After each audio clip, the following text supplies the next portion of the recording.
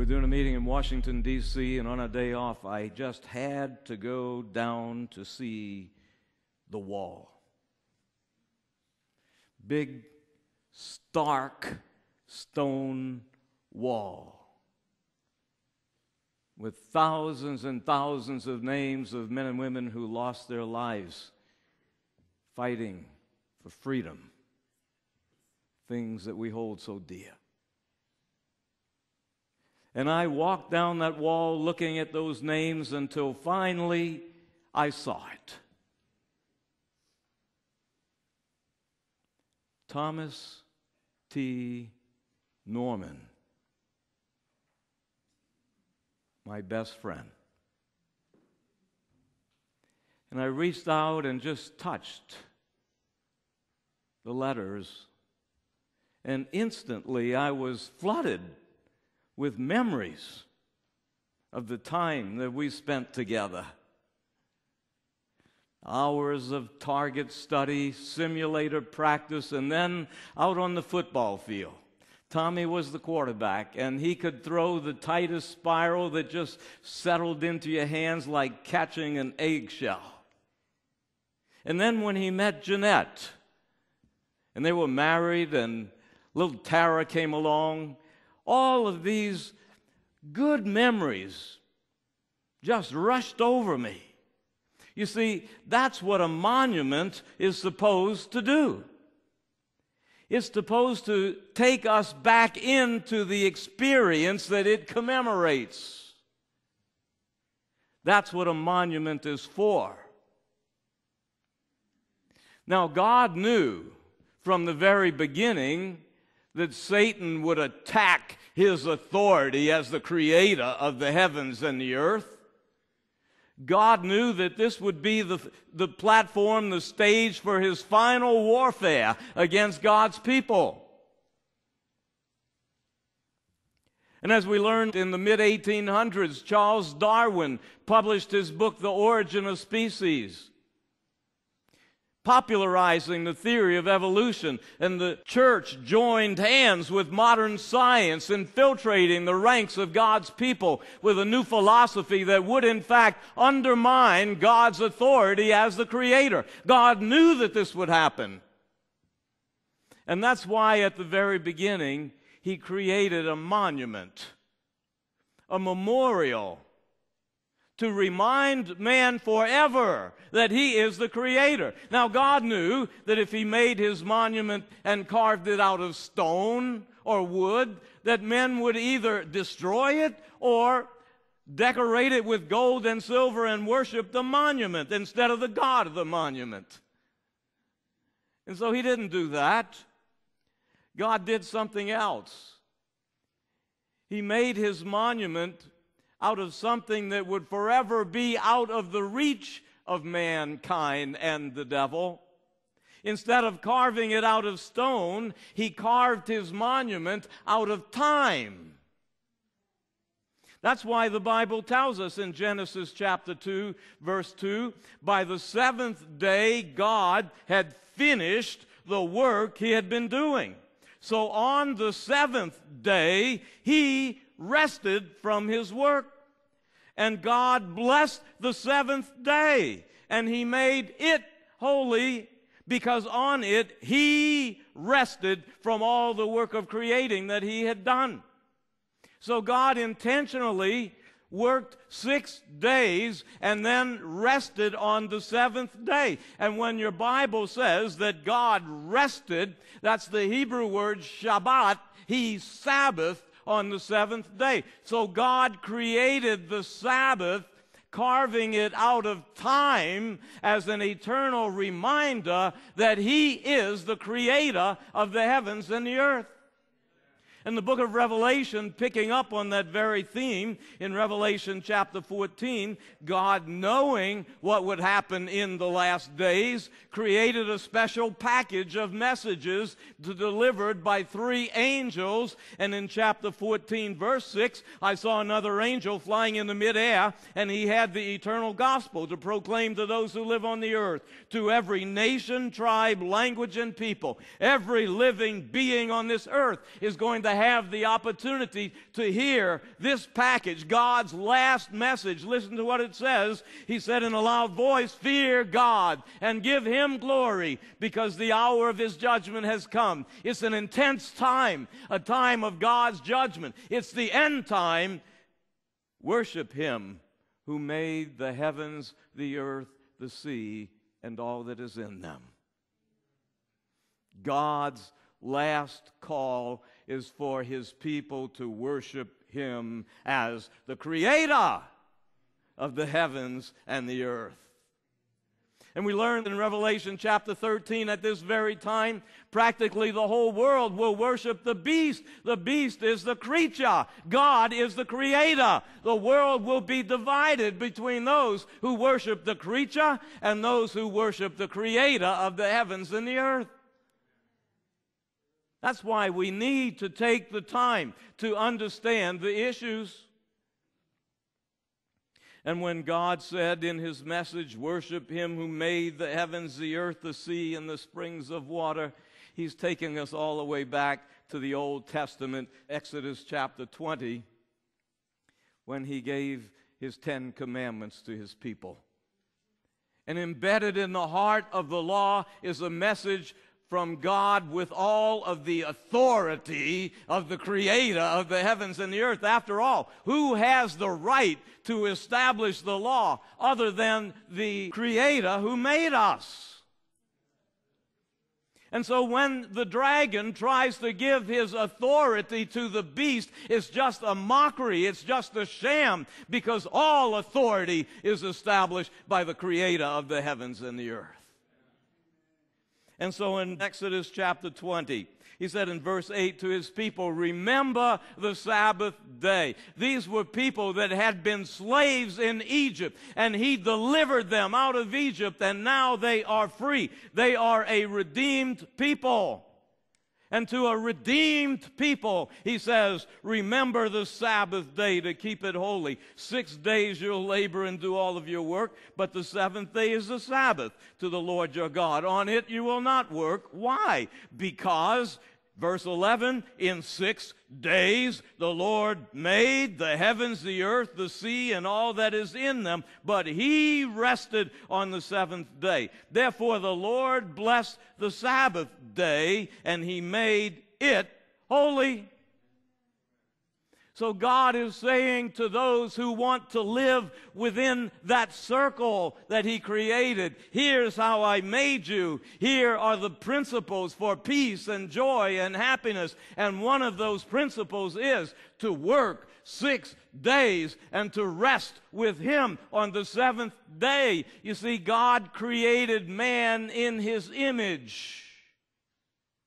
And there was something in the heart of God that caused Him to work 6 days and then bless the seventh day and rest on that day. I don't know why He did that, but the fact that He did proves that there was something in His heart that made Him want to do it. He finished. He rested on the seventh day. And then He made man in His image and says, "I want you to be like me. Work 6 days and rest on the seventh day." Something in the heart of man. Now, why did God rest? Did God work so hard 6 days creating the heavens and the earth, and then after, man, I'm pooped. I need a siesta. Is that what it was for? No. Well, why did God rest? John Paul II captured the essence of God's rest in a paper that he published years ago, Dies Domini, Apostolic Letter of the Holy Father John Paul II to the bishops, clergy, and faithful of the Catholic Church on keeping the Lord's Day holy. Listen to what he said. He said, "The divine rest of the seventh day speaks, as it were, of God lingering before the very good work which His hand had wrought, in order to cast upon it a gaze full of joyous delight. This is a contemplative gaze which does not look to new accomplishments, but enjoys the beauty of what he had just achieved. Don't you like that? God worked 6 days and he rested. You know, my wife, she has so much talent, she can do all kinds of things. And she paints pictures too. You know, I don't know if you've ever seen artists paint. Dina's up there painting and painting, and I'm looking at the picture. Looks done now, right? Nope, not done yet. Well, why not? Watch. And she gets the brush and puts a little paint on there and goes, bloop. Did you see that? No, I don't see. Well, it's not ready yet. Bloop, bloop, there's another one. I can't tell the difference. But soon, she puts down the brush, steps back, and rests in the picture she had just painted. That's what God did. He created everything. The crowning act of creation was the man and the woman. And when he had finished that, he put down the brush, stepped back, and rested in what he had done. What a picture of God. John Paul II captured that beautifully. Interestingly, he goes on to say, God blessed the seventh day and he made it holy, Genesis 2:3. And that's correct. It's exactly what we just read from the Bible. But curiously, in the next paragraph, Sunday then is the day of rest because it is the day blessed by God and made holy by him and set apart from the other days to be among them the Lord's day. Now, how can he say, God blessed the seventh day and made it holy, therefore Sunday is the day that God blessed? Because when I look at my handy little calendar on my desk, it says the seventh day is Saturday, not Sunday. And when I open my encyclopedia that's sitting right here for me, this is the S volume, and I open it up to the word Sabbath, and even the World Book Encyclopedia says Sabbath comes on Saturday, the seventh day of the week. But today Christians observe the Sabbath on Sunday because that's the day they believe Jesus rose from the dead, on the first day of the week. But the seventh day, it says, is the Sabbath. So how can John Paul II say that God blessed the seventh day and then, therefore, Sunday is the day that he made holy? Well, maybe he thinks Sunday is the seventh day. Well, how could he say that?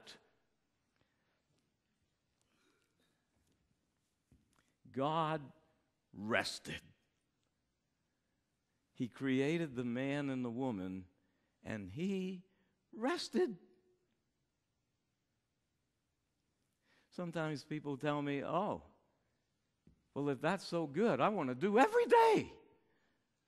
I want to keep holy every day. I want to rest every day. You can't do that for two reasons. One, God said, I work 6 days.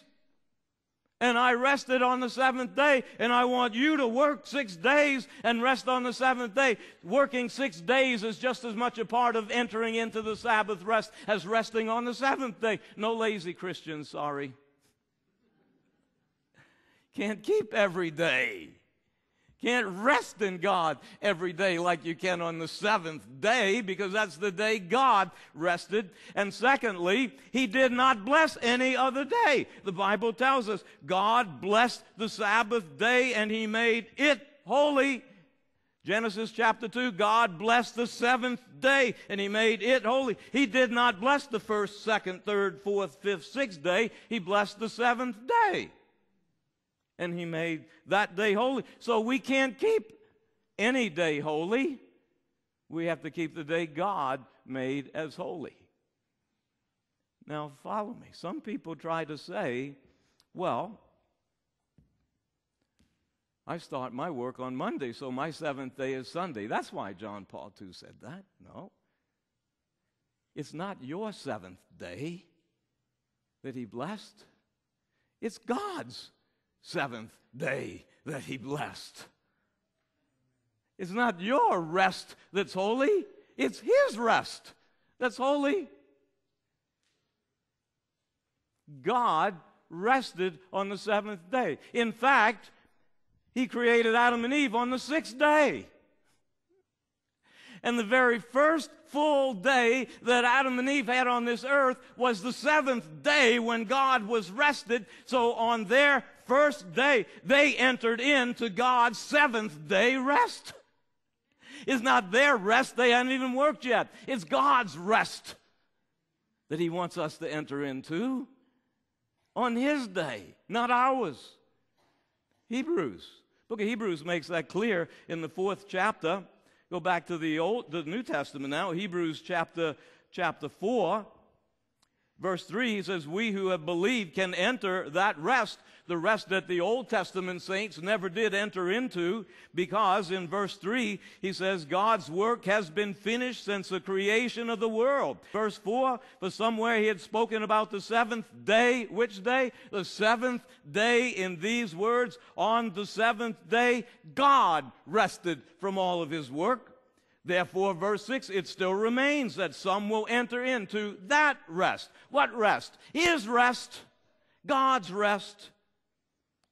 Verse 9, there remains therefore a Sabbath rest for the people of God. Because anyone who enters into God's rest rests from his own work, just like God did from his. So how did God rest from his work? Because that's what we want to do, to enter into his rest. We work 6 days and rest on the day that he blessed, made holy, set apart, and rested. God is not going to withhold a blessing from you just because you happen to be born in the New Testament times. Good news for us today. God's reminder. Well then, which day is the Sabbath day? I just read from the encyclopedia. It says the seventh day is the Sabbath day. Well, which day is that? I just read it from the encyclopedia. It said Saturday. So how come John Paul II said Sunday? Well, we're going to come to that. Just hold on. That's on page 12. I'm still on page 2. Which day? How do we know the seventh day is Saturday? Well, you could look at the encyclopedia, but I don't know about you, but that's not good enough for me. I'd rather get it from God's Word, wouldn't you? Amen. So let's take a look. What does the Bible tell us about which day that God blessed and made holy? The New Testament makes it clear for us. Look at Luke, the Gospel of Luke, chapter 23. This one's fun. Luke, the 23rd chapter. Jesus had just died, and in verse 53, they took his body down from the cross, and they wrapped it in linen cloth, placed it in a tomb. Verse 54. When did Jesus die? Verse 54. It was the preparation day. So when did he die? He died on the preparation day. And the Sabbath was about to begin. So when is the preparation day? It's the day before the Sabbath. That's when Jesus died. The preparation day, the Sabbath was about to begin. So what did they do? They went home, they prepared spices and perfumes, but they rested on the Sabbath in obedience to the commandment. So when did he die? On the preparation day. What was the next day? The Sabbath. What did they do? They rested on the Sabbath. And then, chapter 24, verse 1, on the first day of the week, very early in the morning, the women took the spices they prepared, went to the tomb, and they found the stone rolled away from the tomb. When they entered, they did not find the body of the Lord Jesus. Why not? Because he had risen. He had risen. When was this? When they went to the tomb. Early in the morning, first day of the week. So now we have the days of the week lined up from the Bible. When did he die? The preparation day. What was the next day? The Sabbath. And then the next day, when he was raised up, what does it say? The first day of the week. Now, follow me. Practically the whole Christian world, like John Paul II said, practically the whole Christian world observes Sunday in honor of the resurrection of Jesus. Am I right or not? Are we fighting over which day is the resurrection day? Nobody's, maybe a few people, nobody's fighting over that. Practically the whole world observes Sunday, Christian world, in honor of the resurrection of Jesus. But the Bible says it was on the first day of the week. So if the resurrection day is the first day of the week, then, and the first day of the week is Sunday, then it doesn't take much of a computer to figure out that the day before Sunday, it must be the seventh day of the week, and that's Saturday. And you know that the Jews still observe Saturday today? They still do. They know when it is. Sunday, the resurrection day, the first day. Seventh day, Saturday. That's the day that God blessed and made holy. God didn't create the Sabbath and then say, well, I got a holy day here. What am I going to do? I know what I'll do. I'll make a man to keep it. He didn't do that. He made the man on the sixth day. And then he created the Sabbath. He says, I got a man here and a woman. What am I going to do? I know what I'll do. I'll rest with them. And he created the Sabbath and gave it to us as an eternal reminder that he is the creator of the heavens and the earth. Oh, what a God. No wonder the devil hates the Sabbath so much, because it commemorates the thing that he can't do. He can't create. And he hates it. By the way, when the Bible says they went to the tomb on the first day of the week, Greek lesson here. The Greek word, mioton, sabbaton, is translated first day of the week. But the actual meaning of mioton, sabbaton is first day after the Sabbath. So the first day after the Sabbath can't be the Sabbath, because it's the first day after the Sabbath. Well, what kind of an example did Jesus give for us in Luke chapter 4, verse 16? He went to Nazareth, where he had been brought up, and on the Sabbath day he went into the synagogue, as was his custom. So what did Jesus do? He observed the Sabbath. You say, well, he was a Jew. Yes, he was. But he was also the creator of the heavens and the earth. He was also a man. And he's also our example, isn't he? And by the way, who is the true Israel of God today? Those who believe in Jesus Christ. Doesn't matter if you're Jew or Gentile. That day, that special appointment, it's a divine appointment. It comes on the seventh day of the week. A time to meet with God, celebrate who he is. Forget about all the problems of the world. Wow. He must have been looking ahead to our time and saw how badly we would need it. So Jesus went every Sabbath. God would ask me, Colón, why did you insist on observing the seventh day instead of the first like everybody else? And I said, because Jesus did.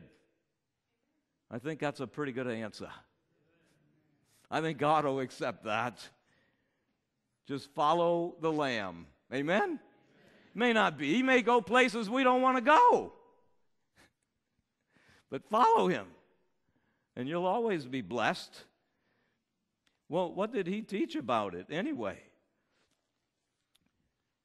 In chapter 12 of Matthew, he said, When he went to a synagogue, he saw a man there with a shriveled hand, verse 9, looking for a reason to accuse Jesus. The Jews asked him, "Is it lawful to heal on the Sabbath?" Oh, they wanted to trap him.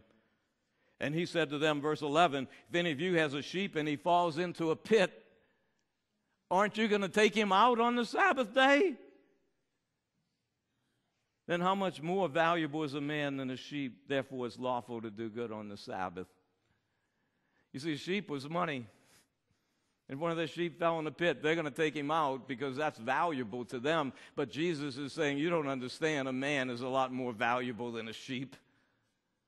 So it is lawful to do good on the Sabbath. He wasn't saying, well, you don't have to keep Sabbath anymore. New Testament's coming up.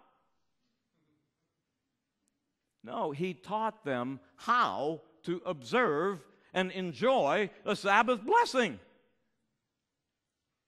They had attached so many traditions to the Sabbath that Jesus had to strip away their traditions and show them the true beauty of the Sabbath. Jesus said the Sabbath was made for man. It was made for mankind. It was made for you. You were not made to observe the Sabbath. It was made for you to rest with me from your work, like I rested from mine. And what better way to rest than to do good for other people? He was showing them how to observe the Sabbath. Well, they were not happy campers.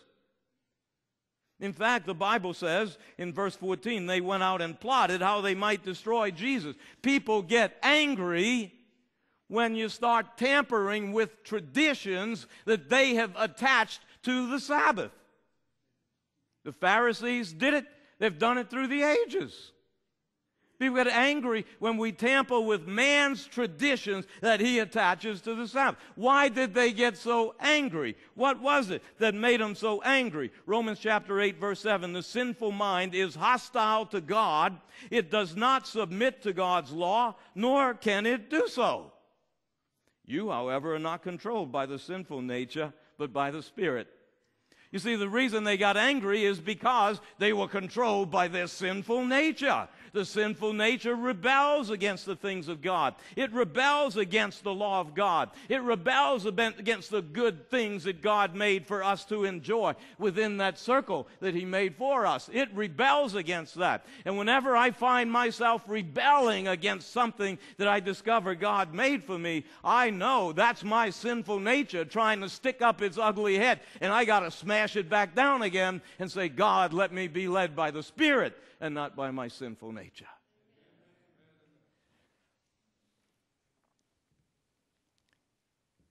But what did Jesus command about the Sabbath? This is one, Matthew 24. This is so powerful. Here's the verse that convinced me that God still had a Sabbath blessing for us even in the New Testament times. You want to see it? I'll show you anyway. Matthew chapter 24. The disciples were looking at the temple, and they said, oh, look, how beautiful the building. They're always caught up in things. Oh, beautiful building.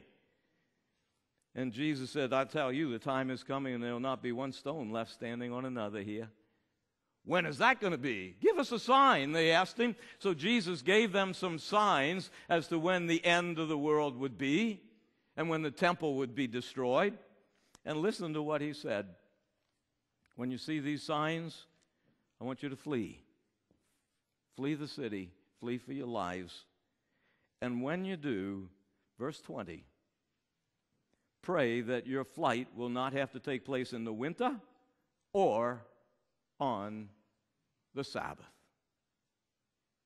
When you see these signs, Jerusalem is about to be destroyed, you better get out of there. But I want you to pray that it won't have to be on the Sabbath. Now, Jerusalem was destroyed. The Roman general Titus destroyed that city. There wasn't a stone left on another, just like Jesus said. And that was in the year 70 A.D. Now, Jesus died on the cross in 31 A.D. So here he is, before 31 A.D., looking ahead to 70 A.D., about 40 years into the future after the cross.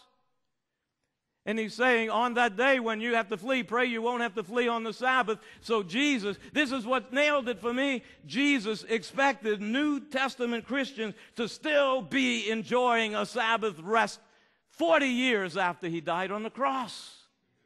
That proves to me it was not done away with at the cross. No way. He still knew. Or maybe Jesus didn't know. Well, Jesus knew, didn't he? He made the Sabbath. He knew. 40 years after the cross. In fact, while we're talking about the command, is a neat thought, and it's in 2 verses. I don't know if it's a coincidence or what, because I know the Bible didn't have verse numbers when it was written originally. But in these 2 verses, Acts 4:12 and James 4:12,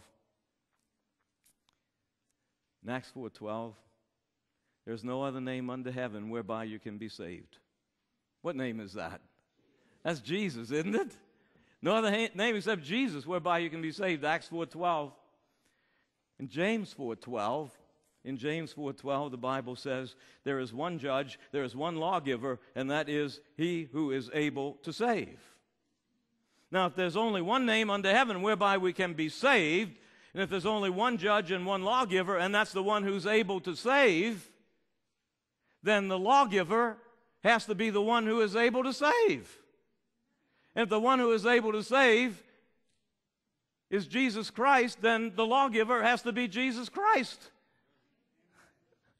Who was it that reached down from the cloud on top of Mount Sinai and took those tables of stone out of the hand of Moses and wrote on the tables of stone with his own finger, "Remember the Sabbath of the Lord your God"? It was the Son of God, Jesus Christ, before he became a man. No wonder Jesus said, "The Son of Man is Lord of the Sabbath." Remember the Sabbath of the Lord your God. Wow. Jesus is Lord of the Sabbath because he made it. It was the Son of God who made all things, we learned. It was Jesus before he became a man. Jesus who bent down, formed the body from the dust of the ground, breathed into it the breath of life, watched it become a living being. It was Jesus who created man. It was Jesus who said with his tables of stone, "Look, here is how I made you. Here is the circle. Stay inside the circle and you will have peace and joy and happiness. Step outside of the circle and you will suffer and be hurt." It was Jesus, the Son of God. And he wrapped the Sabbath into one big package and says, "Here, this is for you. I made it for you." Sabbath was made for man. I'll tell you another something special about the Sabbath. We just learned Jesus died on the preparation day. That's the day before the Sabbath. And then he rested on the Sabbath day. And then he rose up again on the first day. Do you think it was a coincidence that Jesus finished his work for you and me on the preparation day and rested on the Sabbath and then rose again on the first day of the week? The Sabbath is a sign that God is the creator of the heavens and the earth, but it's also a sign that he is our Redeemer and Recreator in Jesus Christ. It wasn't a coincidence. That's why the devil hates the Sabbath.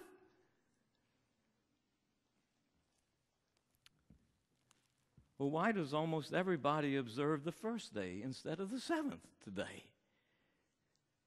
Surely the New Testament must have changed it. Well, let's take a look. There are 8 verses in the New Testament that explicitly mention the first day of the week. 6 of them we have already seen. They're all just like the one we read in Matthew that says early in the morning they went to the tomb on the first day of the week and they found the stone rolled away and the tomb was empty. There's no hint there that the Sabbath was changed from the 7th day to the first day. In fact, when it says on the first day of the week, it was on the first day after the Sabbath they went to the tomb. So it couldn't be changing the Sabbath in those 6 verses. But there are 2 others that are often used today to try to show that the Sabbath has been changed from the seventh day to the first. And so I want to take a look at those in 1 Corinthians chapter 16 is one of them. 1 Corinthians 16th chapter, verse 1. Paul writes to the church at Corinth. He says, now, about the collection for God's people, do what I told the Galatian churches to do. On the first day of every week, each one of you should set aside a sum of money in keeping with his income, saving it up so that when I come, no collections will have to be made. When are they to do this? On the first day of the week. And so many will point to that verse and say, you see, they were passing the collection plate in church on the first day of the week, so now they're keeping the first day instead of the seventh. But I would ask, where does it say anything about passing a collection plate in church? Listen to it again. On the first day of every week, each one of you should set aside a sum of money in keeping with his income, saving it up so that when I come, no collections will have to be made. Does it say anything about passing an offering plate in church? In fact, in the original Greek meaning of set aside, it really means set aside by himself, not in church. And furthermore, even if there was a meeting in church, listen, when was that meeting? It was on the first day of the week. But in Greek it says on the first day after the Sabbath. So how can the first day after the Sabbath now be the Sabbath? See, it never fits. Now there's one other verse. Acts the 20th chapter. This is a fun one. So turn there with me. Interesting story. On the first day of the week, we came together to break bread. Now, Paul is preaching, and they're breaking bread on the first day of the week. Now we have a little worship service, church service maybe, on the first day of the week. But we have to ask a question. Just because they worshiped and preached and prayed together and broke bread together on the first day of the week, does that prove that the Sabbath has been changed? Not really, because when it says on the first day of the week, if we were reading it in Greek, remember, on the first day after the Sabbath, we came together to break bread. Well, why would they be coming together on the first day after the Sabbath? Well, that's a good question. Let's ask ourselves another question. When was this on the first day of the week? Watch. On the first day of the week, we came together to break bread. Now, breaking bread can also mean eat. Acts chapter 2 says they came together and they broke bread every day. So that doesn't mean that it's the Sabbath. It meant they were eating. Now watch. Paul intended to leave the next day, so he kept on speaking until midnight. There were many lamps in the upstairs room where they were meeting. Paul preached until midnight? And I only get to go till 8:30? I wish I'd have been born in Paul's day. I could go till midnight, but don't worry, I won't do that to you. You didn't have to say that, amen.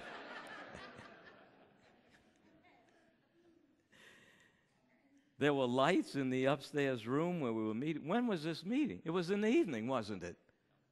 It was in the evening of the first day of the week. Now, we learned that there was evening and there was morning the first day. So when does a day begin? The day in Bible times, they didn't have watches in Bible times. God didn't say, Adam, when you see Mickey's big hand go around 24 times and the little hand 2 times and they both end up on 12, it's a new day there. He didn't say that. He said, Adam, when you see the sun go down in the evening, the day is over and a new day is beginning. There was evening and morning. The dark part of the day comes first. So if it was the evening of the first day of the week, then the 7th day was just coming to an end. Are you following me? The 7th day was just ending. So as in today's terms, it was Saturday, the sun set, it was Saturday night, and the first day of the week began because the dark part of the day comes first. This was a Saturday night meeting. It wasn't a Sunday morning worship service. Why were they meeting? Well, you'll see why. Right here, verse 9, in a few more verses, seated in the window was a young man named Eutychus who was sinking into a deep sleep as Paul talked on and on. That encourages me because I sometimes see people heads nod and they'll come apologize to me, Pastor, I'm so sorry. I don't worry. They fell asleep when Paul preached. So who am I to get upset? They fell into deep sleep. Paul talked on, and when he was sound asleep, he fell out to the ground from the third story and was picked up dead. And let that be a warning to anyone who falls asleep in church. Yeah.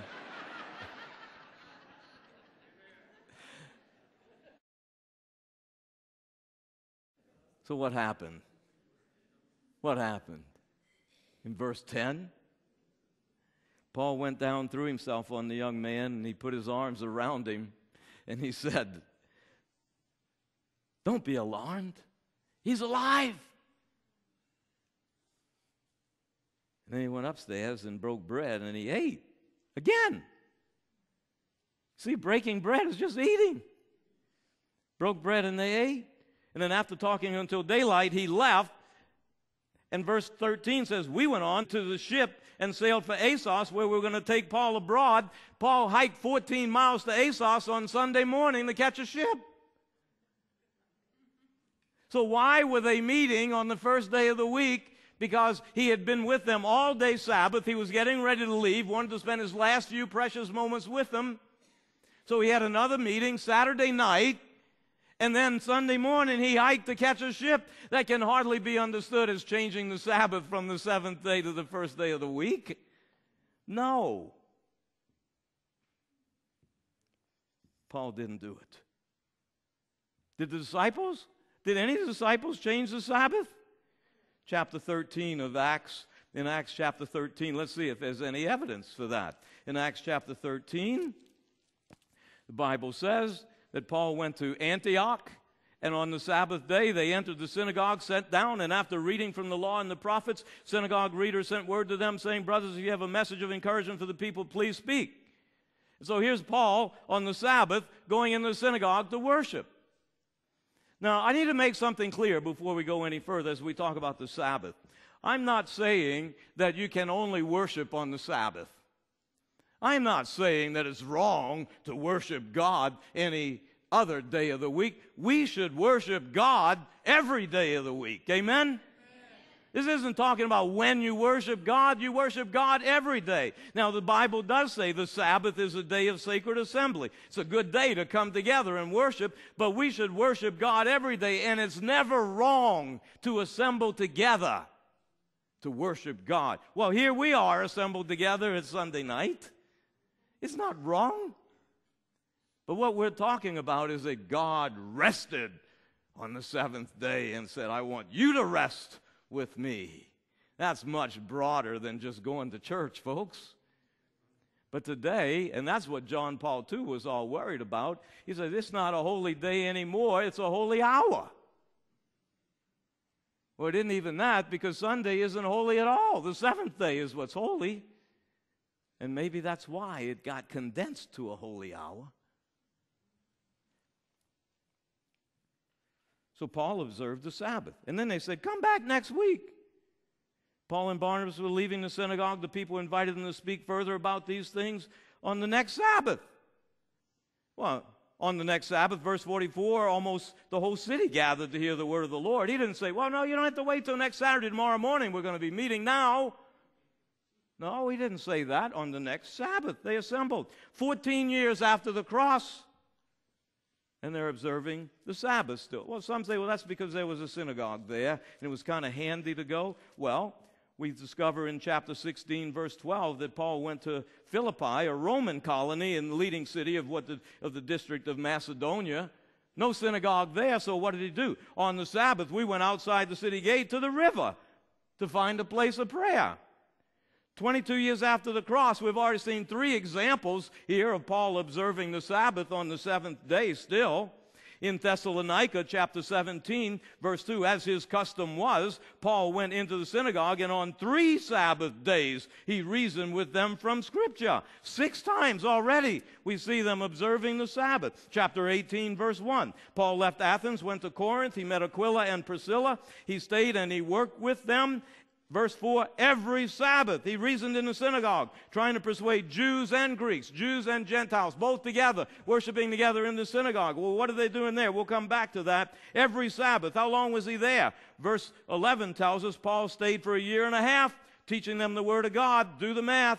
1.5 years times 52 weeks, that's 78 times that he observed the Sabbath there. Add the other 6, 84 examples of the disciples observing the 7th day of the week, and 0 examples of anybody ever observing and making holy the 1st day of the week.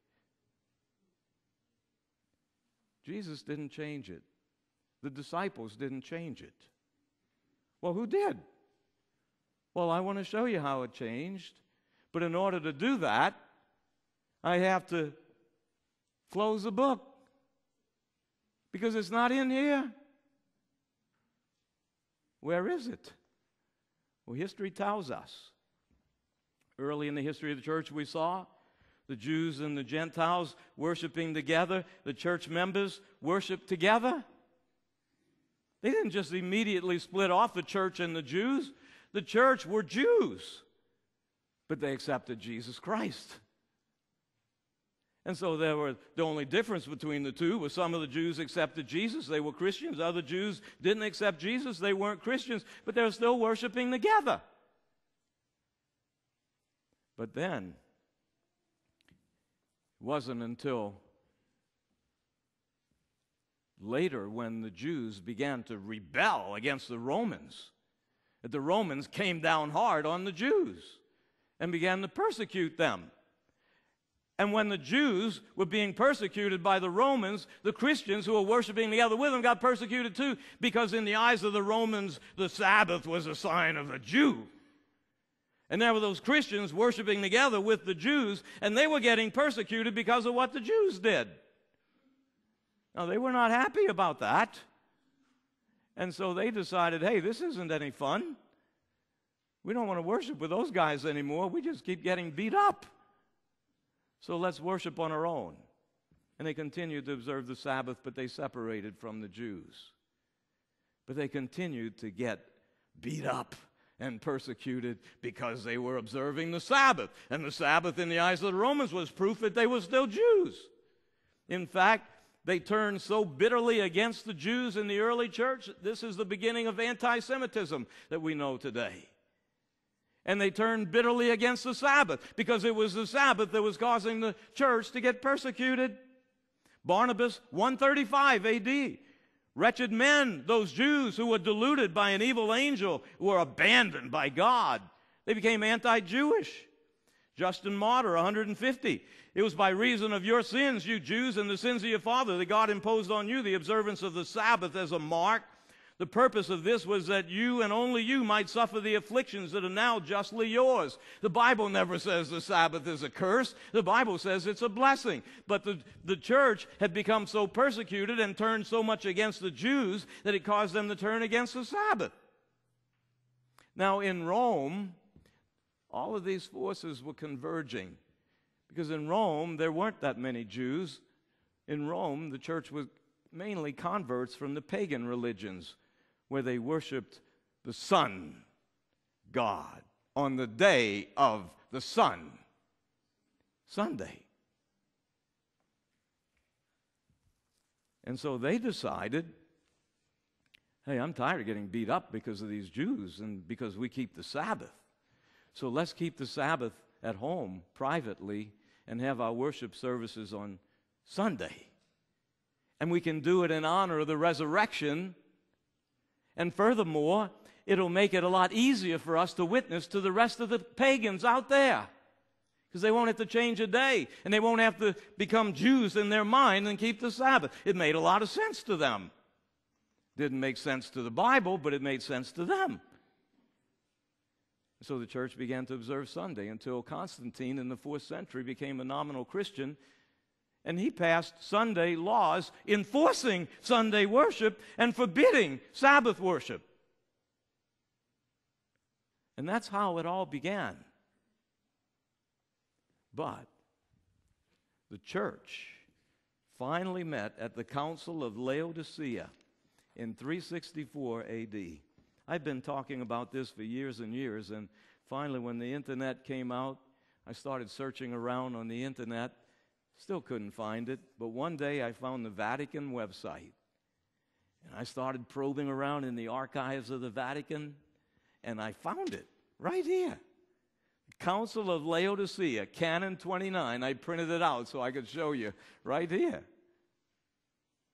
Christians must not Judaize, be like Jews, by resting on the Sabbath. But they must work on that day and rather honor the Lord's Day, Sunday. It was the church that officially decreed that the commandment to keep the Sabbath would now be observed by keeping Sunday. It was the church, the Roman church, the early church, the medieval church, that began to substitute the tradition of Sunday for the observance of the Sabbath. That's why John Paul II could say, "The Lord blessed the seventh day and made it holy. Therefore, Sunday is the Lord's day to keep holy." Did he think that it was Saturday? Did he think that Sunday was the seventh day of the week? No, because he tells us in the catechism that he endorsed. He said, Sunday worship fulfills the moral command of the Old Testament, taking up its rhythm and spirit in the weekly celebration of the Creator and Redeemer of His people. Well, how can he say that? What gives him the authority to say that? Down at the bottom of the page, the Conference of Bishops can abolish certain holy days and transfer them to Sunday with their own authority. The church has the authority to change the Sabbath from the seventh day to the first day of the week. That's how he can do it. What makes him think he can do that? The church does not derive her certainty about all revealed truth from the Scripture alone. No, both Scripture and tradition must be accepted and honored with equal devotion and reverence. John Paul II says, we did it. We changed the Sabbath from the seventh day to the first. The Reverend John O'Brien, former dean of Notre Dame, at the University of Notre Dame, says, the Bible does not contain all the teachings of the Christian religion, nor does it formulate all the duties of its members. Take, for example, the matter of observing Sunday. Let me address my dear non-Catholic readers. So he's talking to Protestants now. You believe the Bible alone is a safe guide in religious matters. You believe that one of the fundamental duties enjoined on you by your Christian faith is that of Sunday observance. Where does the Bible speak of such an obligation? I've read it from Genesis to Revelation. I found no reference to the duty of sanctifying Sunday in the Bible. No, the day mentioned in the Bible is not Sunday, the first day of the week, but Saturday, the seventh day of the week. It was the church which changed the observance to Sunday in honor of the day on which Christ rose from the dead. The church.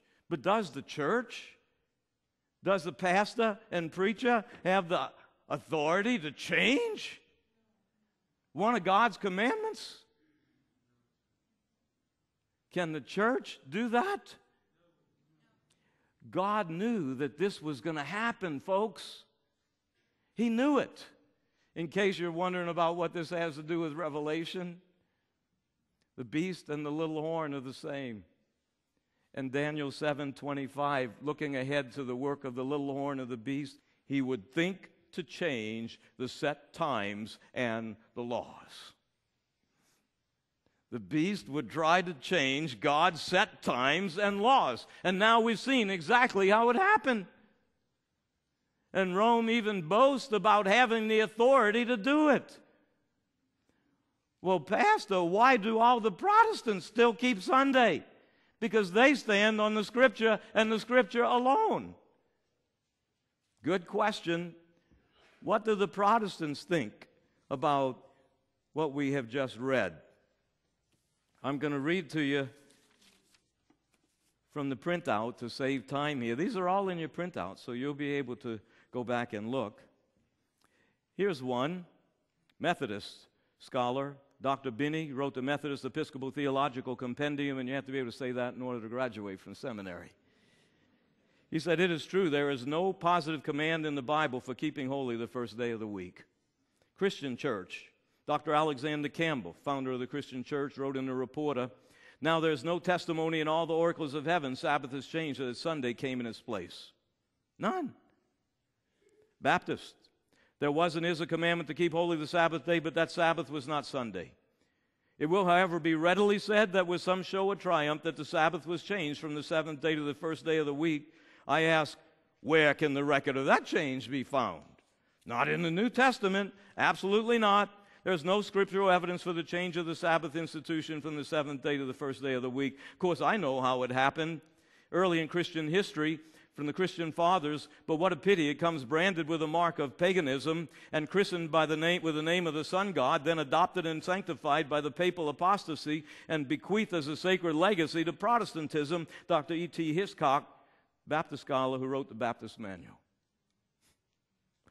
They agree with what I'm saying tonight. No real Bible scholar will try to argue that Saturday's not the Sabbath day, folks. That's a fact. They won't. They know they can't. Well, why do they keep Sunday? I can't answer that. I just know that I want to follow the Lamb and the Word of God. In fact, I found this on the internet. Let me just share this with you. This came from WorldNet Daily. This is about 8 years ago. There's a pastor in Illinois who started with $50,000 of his own money for anyone who could produce a verse from the Holy Bible showing that God commands us to keep holy the first day of the week, Sunday, instead of the seventh day, Saturday. $50,000. You want to get rich fast? Find one verse. $50,000. Now watch this. Gets better. He will increase in $25,000 increments every week, capping it off at $1 million. So you want $1 million? It's still out there. All you need to do is find one verse that shows from the Bible Sabbath was changed from the seventh day to the first day of the week. Dr. James Erfurt, professor of biblical interpretation at Duke University Divinity School, said, "I'm afraid you're not going to find an exact Bible verse to counter the good pastor's challenge and collect the reward. As far as I know, there is no verse which specifies that Sunday is the day for Christians to observe the Sabbath." So the question to me is, do I want to follow the Lamb or follow man's traditions? Follow the Lamb.